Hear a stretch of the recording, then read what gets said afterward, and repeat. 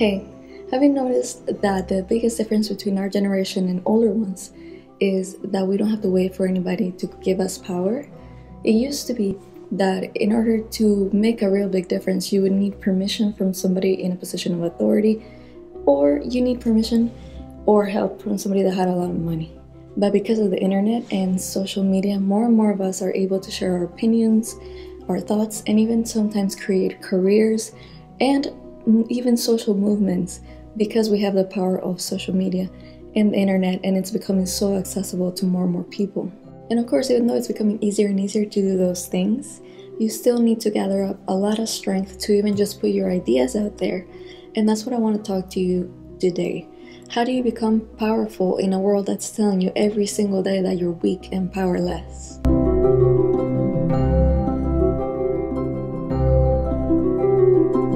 If you've been watching my channel for a little bit and you've seen my video, Be a Generous God, you know that all the power is already inside of us. We just have to access it. And when I made that video, I didn't tell you how to access your power, which is why I'm making this video today. And I made that video maybe 3 years ago. And even though I had gathered up a little bit of my strength, I didn't really realize that I wasn't powerful. And we live in a world that's always telling us that we have no power. So, of course, I think the first step is to realize in which situations do you feel powerful and in which situations in life have you not felt powerful in the past. I feel like in the past, I didn't really realize that I had the option to feel powerful. And especially, I think as a girl, I've never been told to think about being powerful, competitive, aggressive until I found martial arts and found how to be a lot more powerful and how to look at myself and see that I've had power all my life because of that. And for me, what helped me realize this is that even though it's very difficult to do a martial art, I wanted to keep going every single day and show up to the gym and try and be better again. And it sounds really easy, but that's not something that every beginner does in every area of life. And so when I began to realize that, oh, I'm powerful, I began to look back at my life and realize I had always been powerful. I had been overcoming difficult situations. I've been trying really hard to achieve my goals. And even smaller goals like finish school, have a job, get to work on time. And just because you accept the fact that you don't always feel powerful doesn't mean that you have to remain in that feeling. And it doesn't mean there's something wrong with you. But I think it's just important to be honest with yourself and become aware of your relationship to your own power. Are you thinking that other things outside of you are going to make you powerful? We already discussed in my previous video, Be a Generous God, that it's not the things outside of you that are going to make you powerful, it's what's already inside of you. So I want to give you a few more concrete steps in how to access that power that's inside of you and how to practice that power. For me, step 2 in finding your power is looking at all those areas you identified in step 1 where you are not so weak and making yourself overcome those problems. For me, a big instance that I realized maybe a decade ago in which that I began to realize that I behaved in a way that was not powerful is I had a really hard time looking at people in the eye, especially strangers. And that was because I've always had a lot of anxiety and depression. And when I'm feeling a lot of anxiety, I kind of feel like I just want to hide from people. But I didn't really realize like that had become a habit, and that became the way that I carry myself on a day-to-day basis, even if I wasn't feeling anxious or depressed. And of course, that's not a way to feel powerful in your everyday life. So I began to give myself little challenges, like today I'm gonna look at every single person I walk past down the street, or I'm gonna look and smile to every person that I see on the bus that makes eye contact with me. You can give yourself little challenges like that to improve those areas of weaknesses. So like I said, step number 1 is not about feeling bad about yourself, it's just about identifying areas that you can improve. And step number 2 is actually taking action and improving those areas in which you feel not so successful. Like maybe you haven't stepped up for yourself, maybe you haven't expressed when you want to say no, maybe you have allowed other people to put you down, maybe you have put others down. So which areas can you improve? What are little goals that you can give to yourself that even if you don't accomplish them that same day, you can come back the next day and try to accomplish those goals. Try to work on those areas that you can be better, and that so that you can begin to feel powerful, because just accomplishing small goals, it also makes you feel really good about yourself, and that is also part of being powerful. And with that said, for me, step number 3 is about expressing yourself. Like I said, we're lucky to be in a time when we have social media, we have access to the internet. Like at the very minimum in the US, most of us can go to a library and access the free computer and free internet. So it's a lot more easier today, especially if you're in the US, for you to have an avenue in which to express yourself. Or maybe even if that can just be pen and paper and, just writing your emotions, writing a letter to someone you know. I think expressing yourself is very strong, because every time you express yourself, you have an opportunity to say, you know what, yeah, that's me, that's how I think. Or the opposite, you know what, that's not really what I wanted to say, let me figure out what I really think. And that's why I continue to make YouTube videos and things like paint, because I feel like every time I try to express myself, even if I don't succeed 100%, it just makes me feel better about who I am, and it just reinforces within me, like, yeah, that's who I am. And I think one very important thing is that, for me in particular, when I express myself, it brings me with joy. I have a lot of fun making these videos, I have a lot of fun painting or going to a gym, doing kickboxing. And when I feel a lot of joy, I've noticed that I feel a lot more capable, like I can conquer the world. I don't know if you've had those experiences in life where like you just all of a sudden felt peace and felt joy, and it was because you accomplished something, and it makes you feel like you can accomplish more. So I think it's very important to bring joy to our everyday lives. So step number 3 for me is gonna be bring joy to your everyday life in whatever which way you can. If you get joy by gardening, then do a little bit more gardening. It's kind of weird that we just live in a world that just tells us, hey, you have to be productive and you have to make money to be a good human being. But that's totally wrong. I don't know if you saw that article from BuzzFeed the other day that was like, why millennials are burnt out, and it's because everyone's telling us all the time to work, make money, be productive, do more. Even at work, like with email and text messages, you can't really escape your bosses. You can't escape your colleagues, right? Someone's always telling you that there's something to do, there's always something pending. I personally have noticed that I feel very uncomfortable when I'm just relaxing and doing nothing, I mean. Like, I should be doing something, and that's totally wrong. Recovery is a big part of being a human being, and joy is a big part of being a human being and finding your strength. So I don't even know what step I'm on anymore. Step number 3 is bring a little bit more joy and peace to your everyday life, because I think strength comes from those emotions. Strength doesn't come from stress. Stress doesn't come from being burnt out. You feel weak when you feel those emotions. So how are you going to change the world? How are you going to do very impactful things if you're feeling burnt out and weak all the time? And of course, needless to say, the people in power, they want us to feel weak. They want us to feel like we have no say in what happens in the world, because they can just run with their agenda, and the rich can make themselves richer. Because the poor are too busy working and being tired all the time, and that's just not correct. So I would encourage you to find a little bit of all those little pleasures throughout the day that are productive, not like, doing drugs or something like that. But what little things make you happy day to day, and put more emphasis on those things, so that even if you have a lot to do, you're still experiencing joy and you have a moment of quiet. Because I think that's going to move us more towards strength than, all the other crazy emotions that this world wants you to feel from day to day. Okay, I think I said that was step 3, but that was step 4. And I believe we're now on step 5. And just going back to social media, I think step 5 needs to be about stop following and giving attention to people and things or shows that make you feel bad about yourself, make you feel drained. Like I said, with the power of the internet, we can see all kinds of ways in which other people live, and But unfortunately, it's also like become a different level where people are competing against each other, who has the most money, who can go on more vacations, who has the most expensive clothes. And I think for some of us, it's very draining to be looking at that all the time and feeling like you're not there yet. Why aren't you there yet? If maybe your friends or just people your age around the world can do those things. I would honestly encourage you to go through your social media and stop following people that make you feel less than.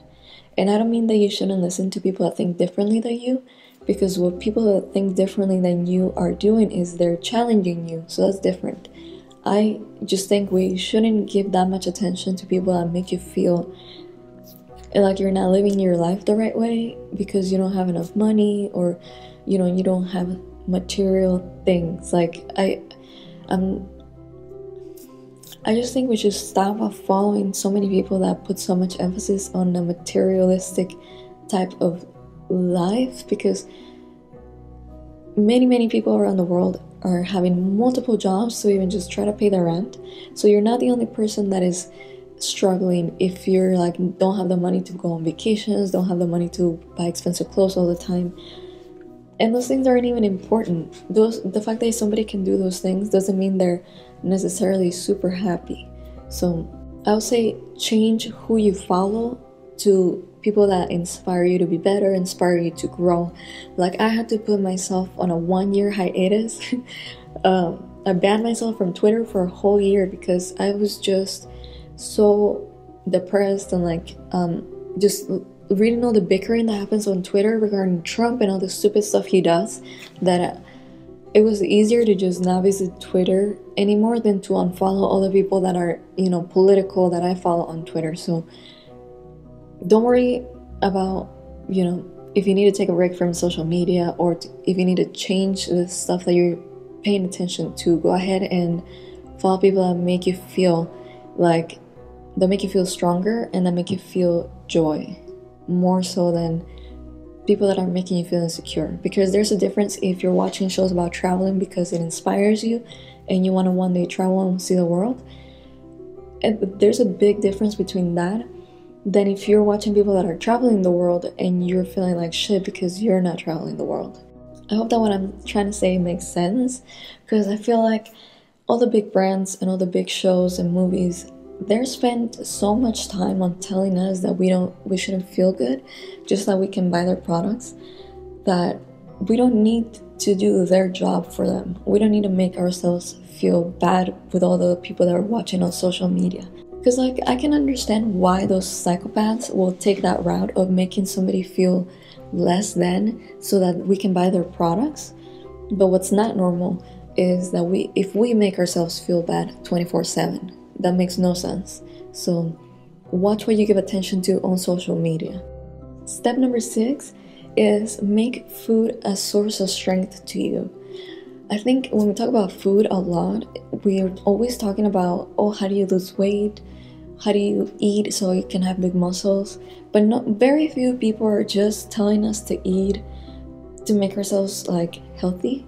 And it's really hard, especially when you're growing up, because all the cheap food is frozen.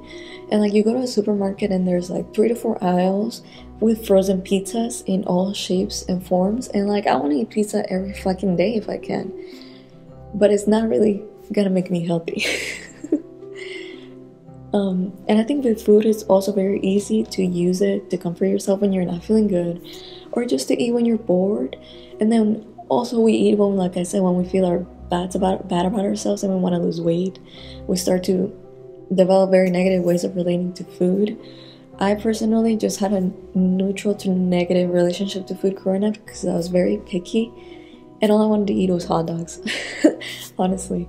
So when I found martial arts, I started noticing actually that what I would eat would make me feel different every day when I worked out. If I ate more veggies and fruits with my normal, rice and chicken or whatever, those days I would feel a lot stronger than the days I would eat pizza, right? Or a burger.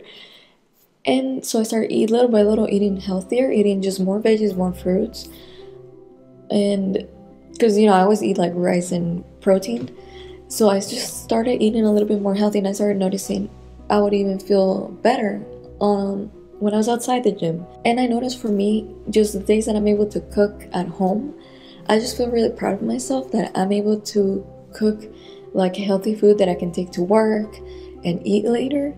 On the days that I don't cook, I'm like, I know I'm not gonna be eating good food anymore, and it makes me feel bad already. And another thing that's challenging when it comes to food is like so many people talk about weird expensive foods, and it's like you don't have to eat expensive foods to eat healthy either. I'm lucky that I'm Latina and I grew up eating rice and beans, and I've actually gone back and started eating a lot more rice and beans every day because that has all the nutrients that you need, and all I do is just like add more veggies or add a protein, and that has all the nutrients that I need, so I don't need to be eating like any weird stuff either. Like my biggest pet peeve is when you go to a restaurant and you can't even understand what's on the menu because like it's so, all the ingredients are so weird, and I hate that. So don't be afraid of googling different recipes or ways in which you can eat healthier.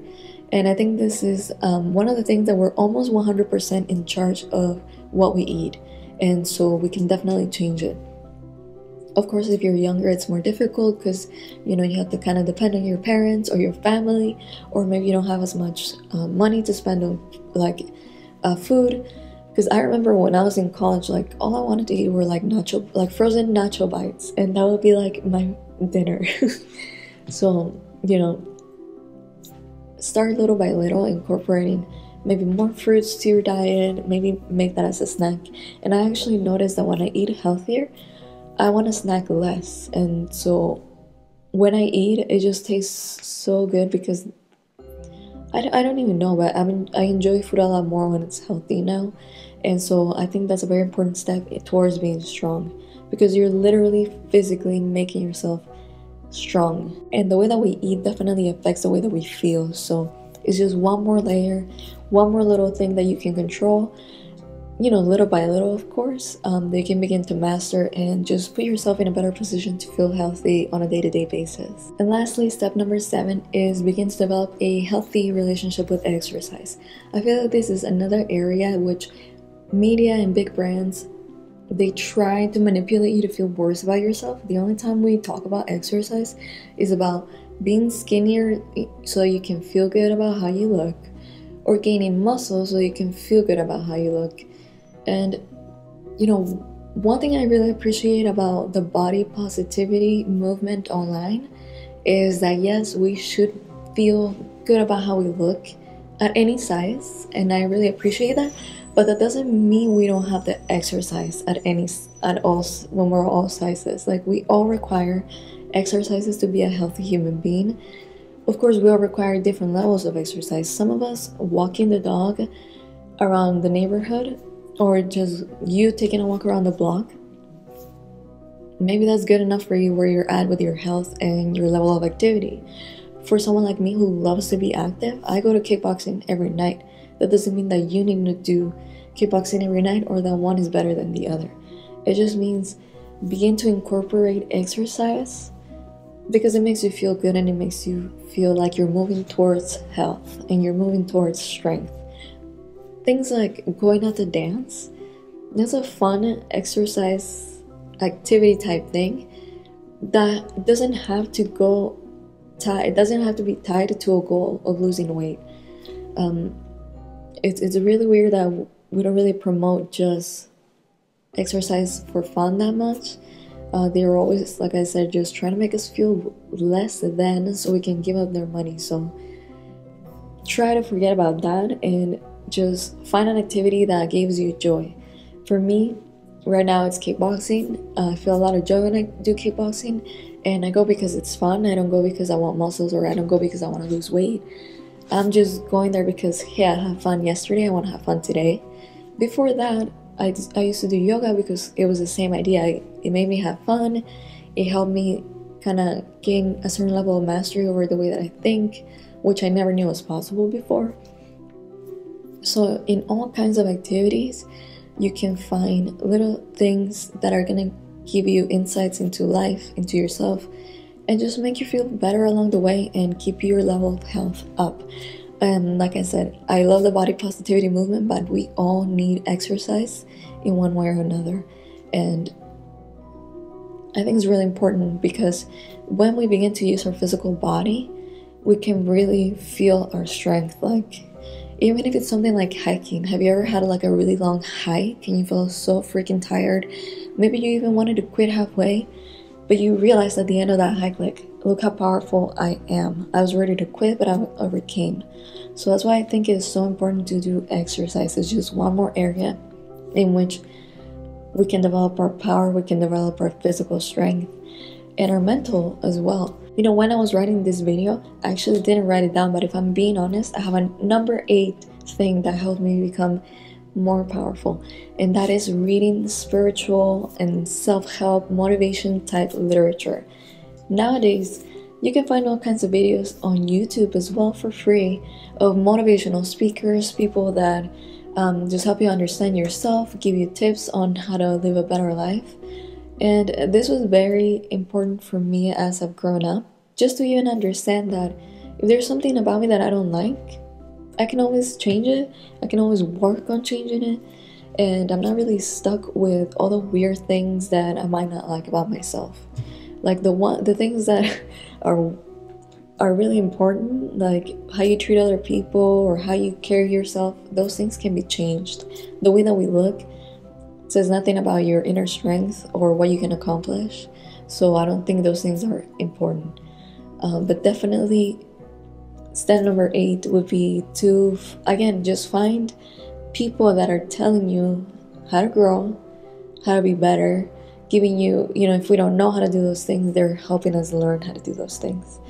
So I guess that kind of goes with the social media, but I don't know. I just felt like that was something that I left out.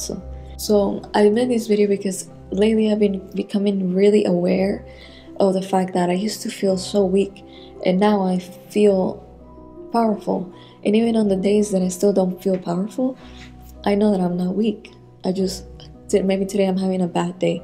So I just wanted to share a few more concrete steps with you about how to go about being powerful, because I think if you're watching my channel, we all want to change the world for the better. We want to be in a position where we can put our ideas to use with the help of others, or we maybe want to help others with their ideas in how to make the world better. But in order to accomplish any of that, or even share your idea, you have to feel powerful, because it's very difficult just to express yourself, especially if you are on the internet or social media. So many people are going to leave you hate comments all the time, no matter what you're talking about. So imagine if we were talking about things that actually matter. People are going to come and criticize us all the time. So we have to be ready. We have to be strong. And we can't let the possibility that somebody will criticize us stop us from doing so. So I think it's really important that more and more people around the world start to begin to feel powerful, because I think it's a true state of being for a human being. And unfortunately, we've lived under the influence of mainstream media for too long, and thankfully that's going away. And most importantly, I think it's important that we feel powerful, because it's dangerous for the people in power if you feel powerful. If we no longer need their products or services to feel, because we know that we can do better without them, why are we going to keep them in power? Why are we going to keep their businesses going? And if you want any proof at how powerful and threatening someone that has power is to the establishment, is look at how the conservatives especially and the elites are treating the new Congresswoman Alexandria Ocasio-Cortez. They try to harass her on social media, they try to ridicule her, they try to end her career because she's saying ideas that benefit every person in this nation, like universal health care, having one job that allows you to live with dignity. And how much support she has on social media is actually very threatening to the people in power, because I'm pretty sure that she probably took the seat of an old-fashioned, small-minded person who was looking out for themselves. And when the establishment begins to see that we know that what they're doing doesn't benefit every single person, or at least the majority of the people, and that their choices mostly benefit their friends in the fossil fuel industries, pharmaceutical industries, gun manufacturing. When we begin to know that we are powerful, we begin to make choices that say, hey, I'm gonna make choices that benefit me and the people like me, my neighbors, my communities, and we go and get rid of the politicians that aren't working on our behalf. So it's extremely threatening that you feel powerful, and just that you even feel joy is very threatening to the people who want to see you have the least in life. And like, what interests me is who told Alexandria to run for Congress. I think even if people had told her to run for Congress, she had to have enough inner strength for her to say, you know what, I'm gonna run for Congress and I'm gonna represent people that like me. So if you want to get to that level where you can fight for other people, you first have to fight for yourself little by little. On your day-to-day life, you have to make yourself strong.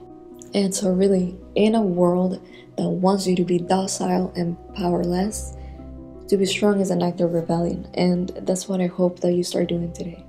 Please share this video with anyone that you feel needs to hear these words, not because you think they're weak, but because you see their strength and what they have to share with the world, and you want them to become so powerful that they go ahead and fight for others. So yeah, like I mentioned to you guys in my last few videos, I still want to make videos like this where we talk about revolution and powerful ideas. I don't just want to make videos about painting. I'm sorry if I gave you that wrong idea with my last couple of videos. I just got really excited about finally making videos about painting. I still want to try to figure out a way to put them together. So thank you for staying with me while I figure out how I want to go about it. So yeah, that's all I have for you today. Please subscribe if you'd like to continue talking about world domination. And if you'd like to support me, please go ahead and sign up for my newsletter. I only send you an email about once a week, and it's when I make a new video, because I know that YouTube's not really the best at notifying you that your people you're subscribed to has made a new video. And also, if you'd like to know more about me on a day-to-day basis, go ahead and follow me on Instagram. I post a little bit more personal things, and definitely a lot more frequent than I do on YouTube. So I will see you in the next video. Thank you guys.